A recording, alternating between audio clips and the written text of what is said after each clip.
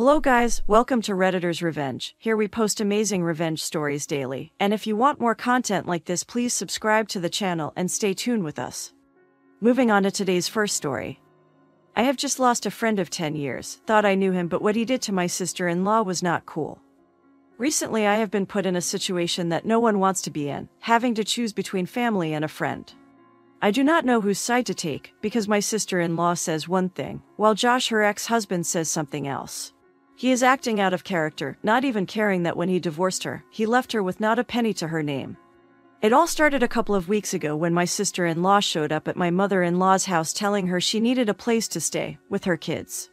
The retirement village my mom-in-law stays at is pretty strict about stuff like this, so she could only stay for a few days. When I talked to her, she confided in me that her husband kicked her and the kids out with nothing but the clothes on their backs. I asked her why he would do that since they seemed to be having a happy marriage. Her husband was my friend of over 10 years, he actually met her through me and my husband.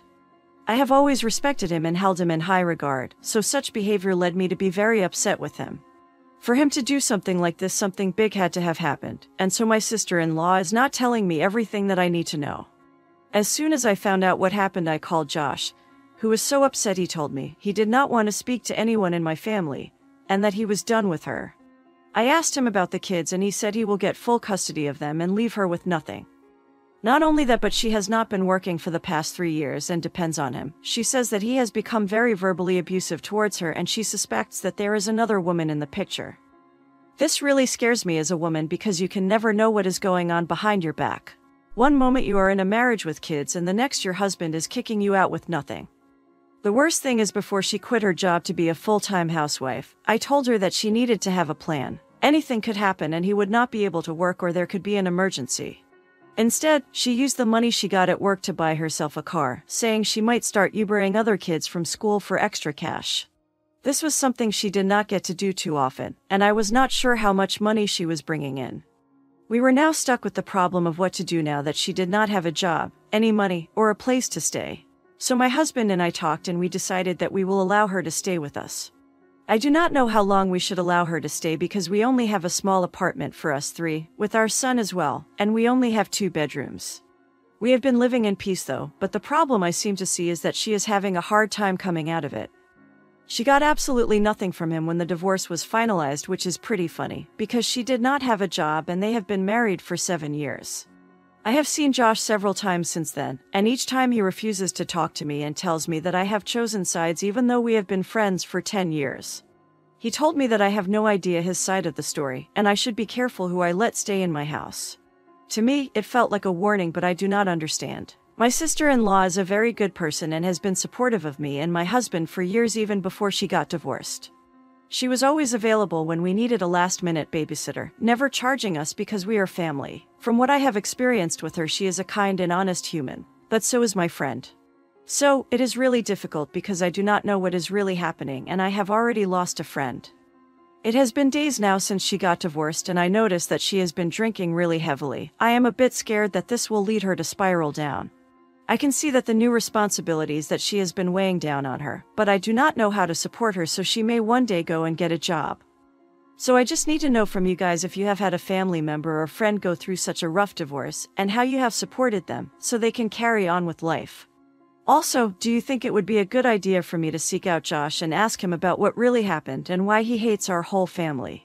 It does not sit well with me that he had a sudden character change and was so heartless toward her. It scares me that you think you know someone when you are very far from the truth. Update 1.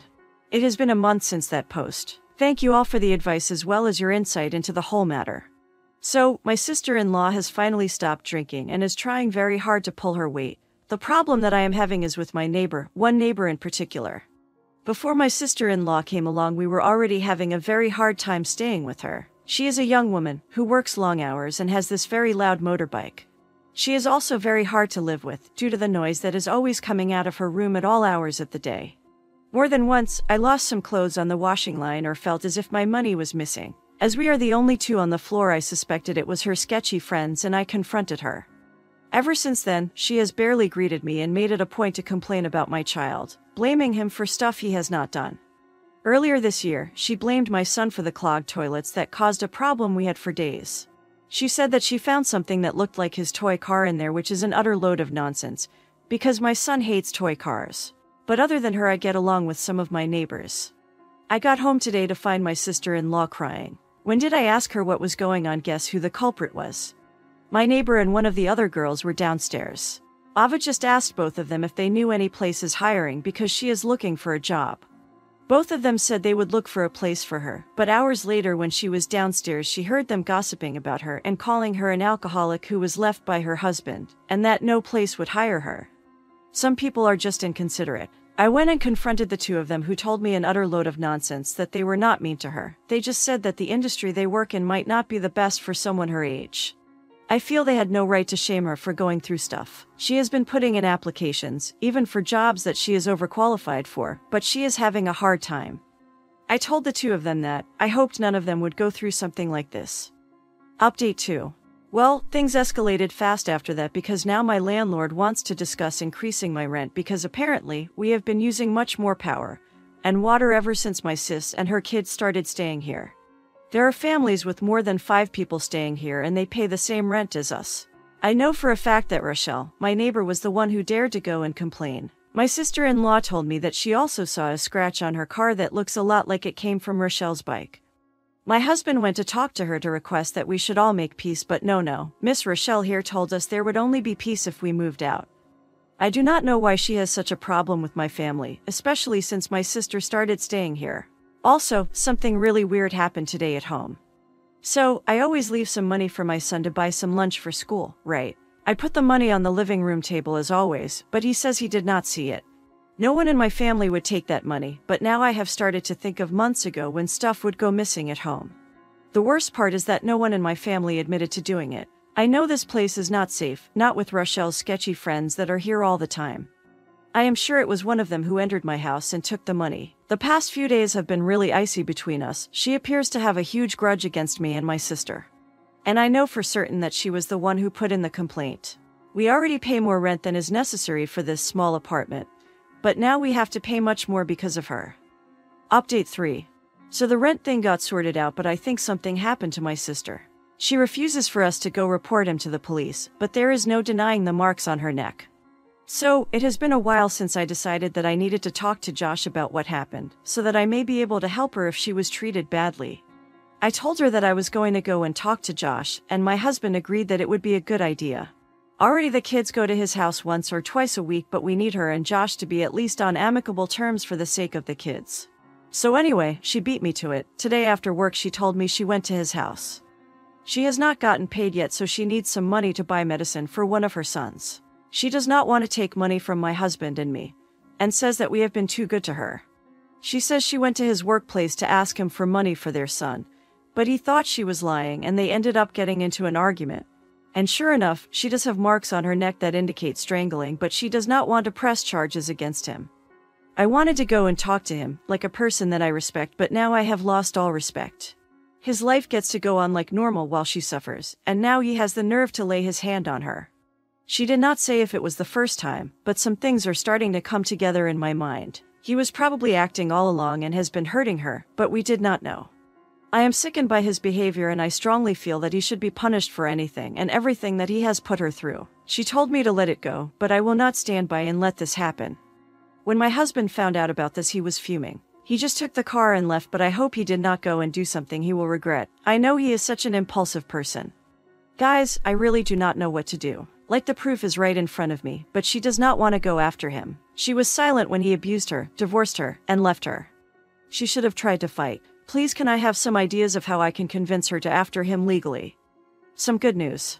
Okay, so everything has been a bit doom and gloom at the moment, with my sister-in-law and her husband as well as the living conditions at home. There have also been some arguments between me and my husband. I was fine with her staying with us till she got back on her feet, but there is no denying that we are cramped in this apartment. I am super drained and sometimes very frustrated that she does not want to pull her weight now that she is earning. She started dumping us with the kids and going out with friends, spending the little money that she has. I warned her that her behavior was making it very hard for us to leave in peace, plus she had to focus on rebuilding her life ATM.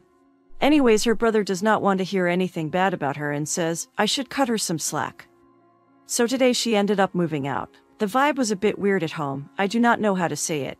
I feel like sometimes she gives me an icy shoulder. She is always interrupting my alone time with my husband because she just wants to spend time with her brother. I have been patient, but I am kind of over this. So, when she told us she found a place to stay and is moving out, I was relieved.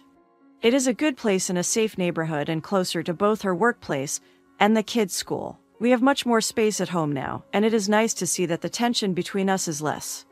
Oh, and with regards to her husband, she says he apologized and wants to be more involved in the kids' life. I don't know whether he had apologized yet, but yesterday when I saw him he was not nice at all to me.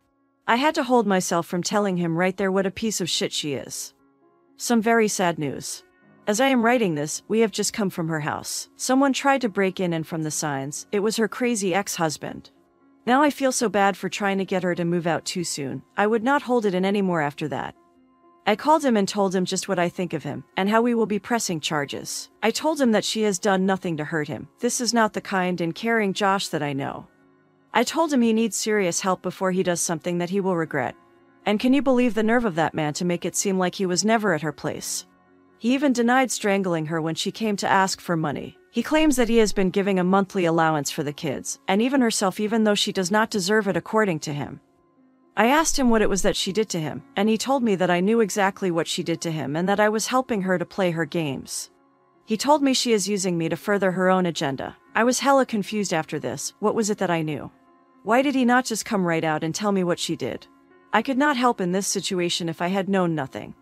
Trying to ask her was like talking to a brick wall because she knew nothing. Right now, she is sleeping, after crying for hours.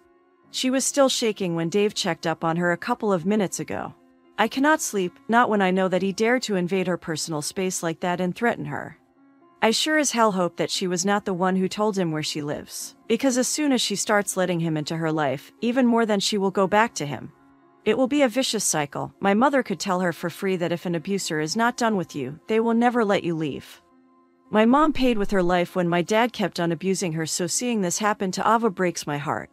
I could not save my mom, but I will help out Ava. I did not see the entire truth this whole time. My eyes have been opened to the truth, and it is ugly, gruesome even. I am left here questioning my judgment.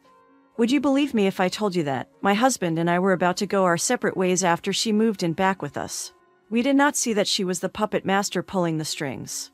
She has been pulling the strings all this time, but we were such fools, trusting the so-called victim. When she came back with a vengeance. She stopped going to work, blaming PTSD, and she did not want to pull her weight around the house. It was financially straining for us, and when I tried to tell her that she needs to get her act together, she would run to her brother and twist my words until it looked like I was being verbally abusive toward her. She did things she knew would annoy me so that I would lose my temper and tell my husband to kick her out. In turn, she would make comments about how I was not good enough for her brother because I did not support her. So, you must be wondering why I did not throw her out like the trash that she is, and that was because of her compulsive lying. She showed us texts that were supposedly from Josh where he would threaten her. She was an actress, a master manipulator who made sure that we only saw what we needed to. Not only that, but I started to find that some of my clothes were missing as well as my jewelry. So I told my husband about it, telling him I thought she was taking my stuff. And you know what she had to say? That Rochelle was the one taking my stuff, so I should confront her. I did no such thing because Rochelle and I are sworn enemies to this day. We do not even greet each other after that messy stunt she pulled. In fact, I was not speaking with any of my neighbors. I am paranoid, not knowing who to trust and who not to. And then yesterday, shit hit the fan. She planned to embarrass me in front of my husband and make me seem like a liar, so that he would divorce me and kick me out as hers had. I told you how my neighbor Rochelle had a motorbike. Her keys went missing, and she had no idea where they were for the whole day. What was worse was that in the boot was some valuable stuff that appeared to be missing. That morning, my sister-in-law asked to carry my bag for me, and not knowing anything, she put the keys in there. When I got to work, I found the keys hidden in a very small compartment. I did not know how she thought I was never going to find those keys. When I got home, Rochelle was waiting and she told me to empty my bag. I already knew that the keys were planted in there, so I planted them on Ava instead. Rochelle found nothing on me and she left, but I saw that Ava was pissed that she did not find the keys on me. From the way Rochelle spoke, she appeared to think that I was a thief. She spoke about how she tried to be civil with me and did not want to start blaming me, but everyone knew that we did not get along and I was still sour over what happened. When she could not find those keys on me, I saw that she was more than pissed, but that served her right after what she had just accused me of. As for Ava, I hoped she would notice that the keys were back with her and she would do the right thing. I could have told her brother what she did, but if she lost her brother due to this stupid mistake, then I was afraid that she would run back to that abusive man. Luckily, my husband was not there to witness the drama. I had completely forgotten about what happened when hours later she was still not back from fetching the kids from extracurriculars. I had already started making dinner and my husband had just got home and was taking a shower. That was when my other neighbor knocked on my door, screaming words that I could not understand about outside and a fight. When I got outside, I saw that Rochelle had Ava by a wall and she was screaming her face out. At Rochelle's feet was a bag and on top of it the unmistakable shine of keys. Ava screamed for me to help her out when she saw me. She looked like a deer caught in headlights. That was when she let out a scream. Rochelle let her go and she fell onto the ground. I saw the blood seeping out of her shirt and the look of shock on her face. I went up to Rochelle and pushed her away from my sister-in-law, asking her why she would do that. It was clear that somehow she found out that Ava stole her bag and the keys. Rochelle later said in a statement to the police that she caught my sister-in-law trying to put the bag back into the boot of her bike. Apparently, that bag had very important stuff that you are better off not knowing about. My husband saw everything, with Rochelle asking her if she was the one responsible for the theft around the apartment. My sister-in-law just lay there, begging her and saying that I framed her. We managed to get her to the hospital, where she could not run away from the truth of what she did. She tried to gain my husband's sympathy, but my husband had seen and heard enough. He was very upset that she was lying to me. I could see that he was going to say or do something that he would regret, so I decided to talk to her. I had a whole lecture to tell her about the consequences of her actions and how she had ruined the peace at our house. Now it was going to be impossible for her to stay. As soon as he left, her whole mood changed. She looked me dead in the eyes and said, "You are the one who is supposed to be lying in here, not me." I felt like the wind had just been knocked out of my lungs. Even now I am still reeling from the hate that was coming from her. Her eyes were full of hate as she went off on me. She asked if I really thought I was going to get away with being the perfect one in the family, after what I did to her. So then I asked what it was that I did to her, that was so horrible she did not think she could forgive me. What was so bad that she felt she wanted to ruin my life? She told me that I was the reason that she got divorced from her husband. She told me that I did not cover for her when I should have months ago. Apparently, her husband suspected her of cheating, so one day when she did not come home, he asked me and I just told him the truth that she had been canceling plans with me for weeks, saying that he was sick. To me he replied that maybe she went to get some medicine and then we were done. I completely forgot about that conversation. So she says I should just have lied and that she was with me and not asked any questions. Her husband caught on that day and kicked her out. So she decided to come to stay with me and ruin my life because she has it in her head that it was my fault. My husband answered from behind me that she got herself into this mess, and even if I knew the truth it would not have been right for me to lie to my friend and compromise our friendship. She tried to argue, but he told her we knew she was responsible for the theft at home and for trying to get me into trouble. He could not forgive her for what she did to me. But that is not all, for I went to Josh and told him everything. I had a feeling that the abuse story was a lie for her to stay in my house and ruin my marriage. Josh told me he did not want the details of the divorce to come out, because he was so embarrassed about what happened. I asked him for permission to share this because he has decided to come forward as a victim of abuse. Yes, she has been emotionally abusing him. The furthest she has gotten physical with him is scratching and biting when they argued. He has never touched her or stalked her. She has done all this to herself. The past 24 hours have been a whirlwind. I need to sort some stuff out and process all this. We'll try and give an update shortly.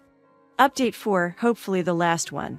Sorry, I took so long to bring an update. Yes, I know there are so many questions that need to be answered. I wanted everything to settle down instead of giving an update for every small thing that has happened. First off, my husband and I decided to move. Rochelle was charged, but the charges did not stick. She wanted to countersue Ava for theft, but the whole thing just turned into a big mess. We decided to find another place to stay, otherwise things would have been awkward there. I was scared as well because of the side of her that I saw. Last I heard, she was not completely off the hook because the contents of her bag were being investigated. Josh finally got the courage to expose her to the world, and we have been very supportive of him. We all realized that she manipulated us to serve only her selfish needs, but for others out there to be safe, we need to be open. There are a lot of people out there in the world doing the same to people they claim to care about, and get away with it. It is worse when it is a wife who abuses a husband because instead of support the man gets laughed at. Anyways, she has been stripped of custody of the kids until she proves herself not to be a danger to people. She is now supposed to go to therapy, and while I do not have the details of that, Josh did confide in me that she has a compulsive lying disorder. Hopefully, she gets help for that because she needs it. Throughout all of this, my mother-in-law knew nothing.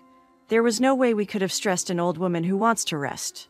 She was very heartbroken to hear of all her daughter has been up to, but she says she feared Ava would do something like this. A mother knows her child, but sometimes it is not very easy to admit that one's child might have a problem. As for us and her, there is no love lost. My husband and I want nothing to do with her. We have decided to get a restraining order against her. I do not feel safe, I get very jumpy at times, and I feel like I cannot trust anyone at all. I have to tell myself sometimes that a person is just being nice to me and that they do not want to hurt me. What hurts me a lot is that the children were exposed to this at such an early age. I hope that it does not affect them too much in the long run. I know it was difficult for me to properly heal after what happened with my parents. For now, it seems there is nothing more that is going to happen. Things are not 100% okay, but maybe they will be. Thanks for all your advice and insight. Now it is time to move on. Now, here is the end of our today's story, and I hope you enjoyed this dramatic revenge story. What a monster Ava is, she cheats in her relationship and holds OP responsible for its demise. She is a danger to the kids as well, so I hope she didn't regain custody. Guys, I want to know your thought about this story in the comments section, and if you had similar entitled sister-in-law stories, please share it in the comments section. And, before you move to the next story, please hit the like button, subscribe to the channel, and hit the notification bell to remain updated on more fantastic stories.